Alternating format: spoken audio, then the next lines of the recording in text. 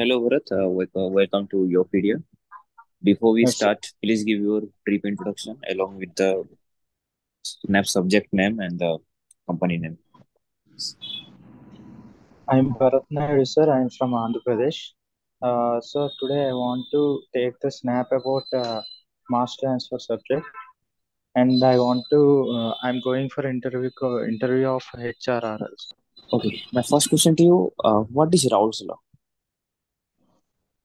Raoult's law is all about the solubility. The mole fraction in a solution is directly proportional to the partial pressure of the uh, given component, sir. Okay, and And it gives a relation between mole fraction uh, and the saturated pressure. does it Yes, partial pressure of which phase? of the gas phase, Gas or vapor? vapor phase. What are the ideal conditions for or assumptions in Raoult's law? It must be an ideal solution, sir. Okay, Uh, and it has a it has a uh, very it has low concentration. So, low concentration. yeah. Which has And low concentration? the component of the mole fraction is very low also in the liquid that we are taking. Okay, anything else? So, how ideal solution is defined here? Basically, the ideal solution does not take any deviations, sir. It has no positive or negative deviation with the pressure, sir. No negative and positive deviations. Yes, sir. We have two components in the solution, right, sir? Hmm. So if we just add them, there is no the total pressure will be equal to the both the solutions partial pressure, sir. Both the There is solution no will be percent. Yes, sir. There is no deviation like positive and negative, sir. Okay. Yes. So, how will you know that it is a ideal solution?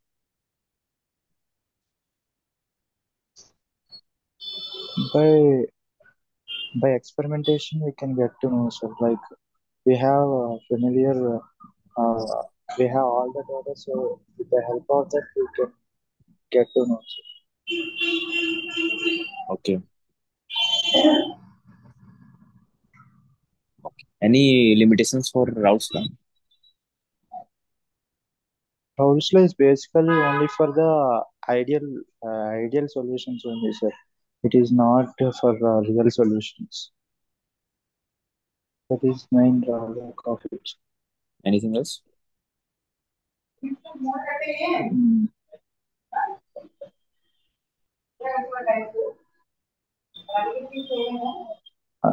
Actually, I'm not recollecting.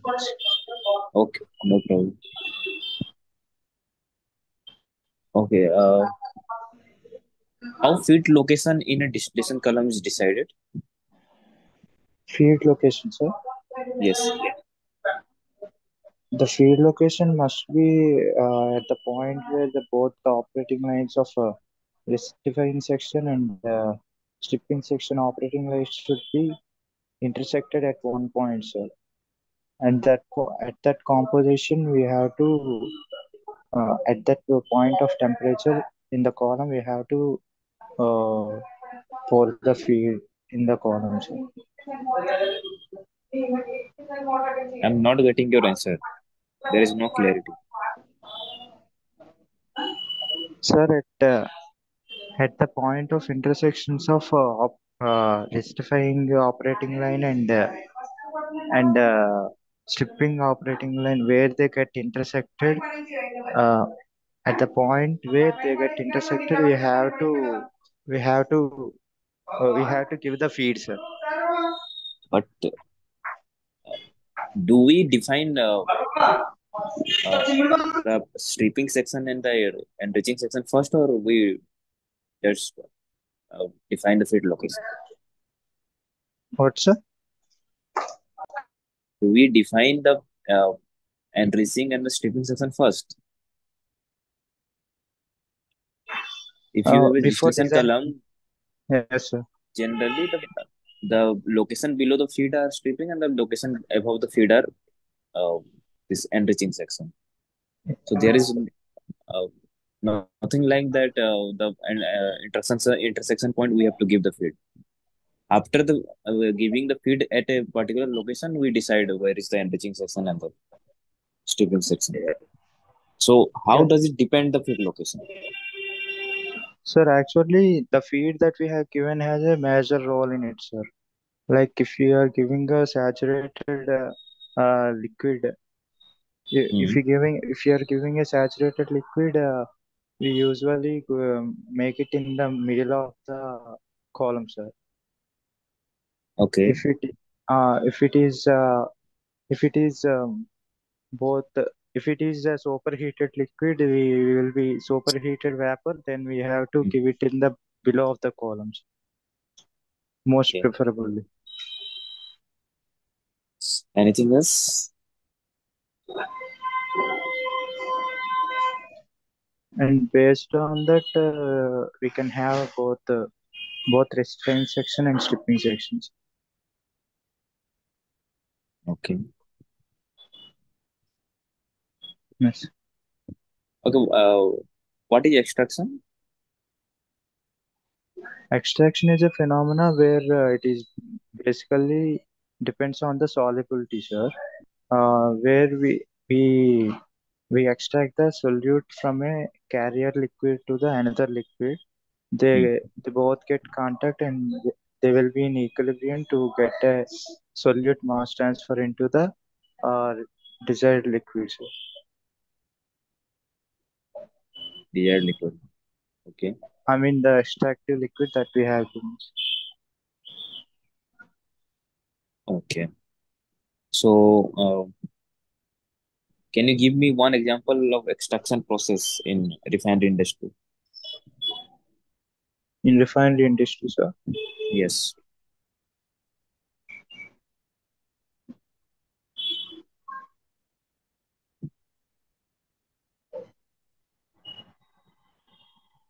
Uh,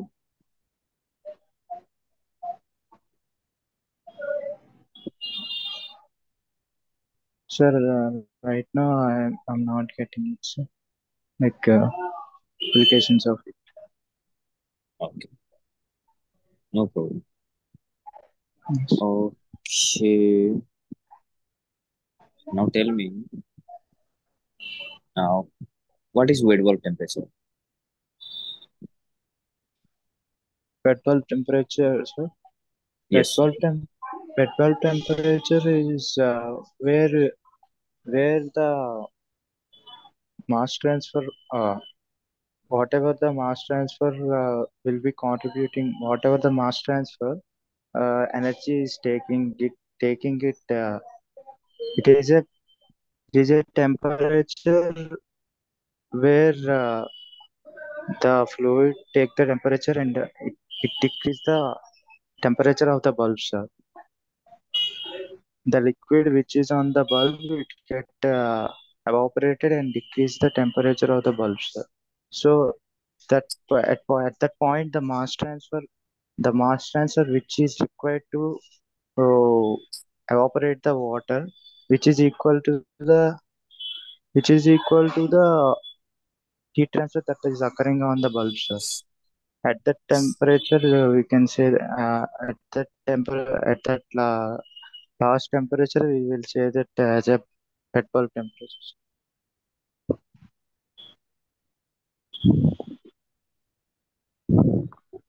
Okay. What is the Yes. difference between adiabatic saturation temperature and void bulb temperature?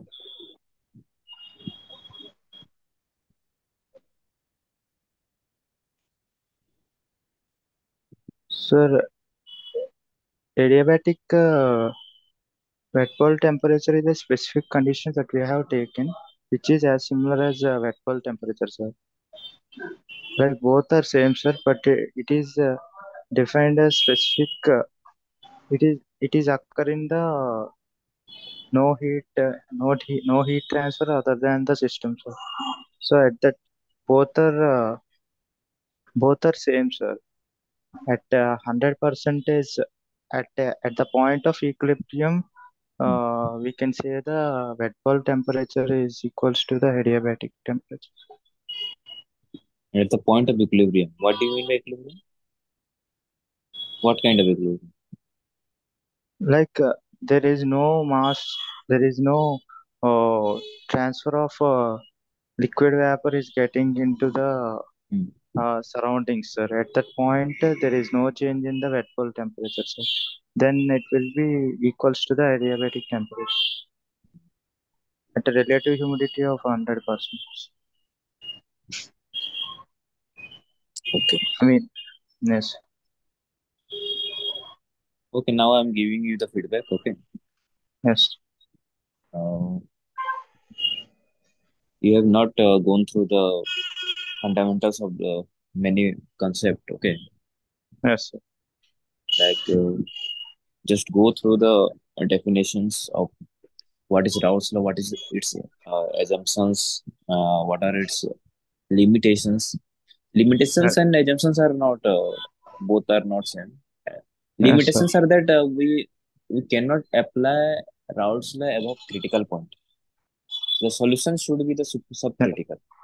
Okay, above critical point we Yes, cannot apply the Raoult's law. yes, sir. So similarly, you can go through the Henry's law also. And Yes, about feed locations, of feed location depends on various factor. Okay, it yes, depends on the relative volatility of the composition.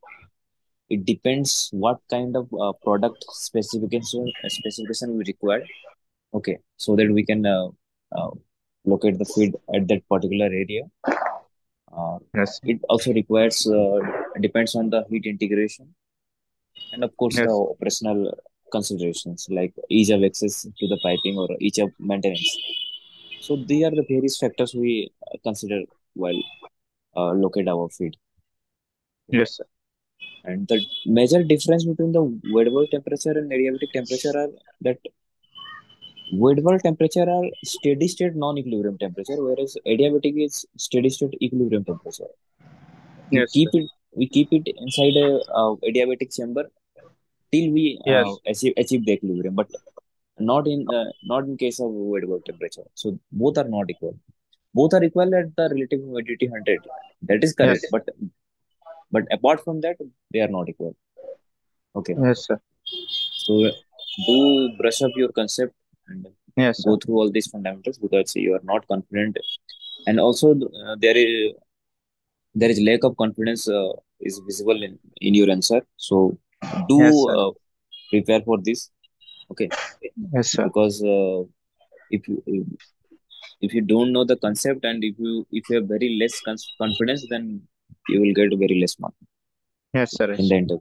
Okay, so just try to answer those questions in which you are very confident and answer it confidently. Whatever may be the answer it confidently if you know yes, anything about that question. Okay. yes, sir. Okay. Thank you, sir.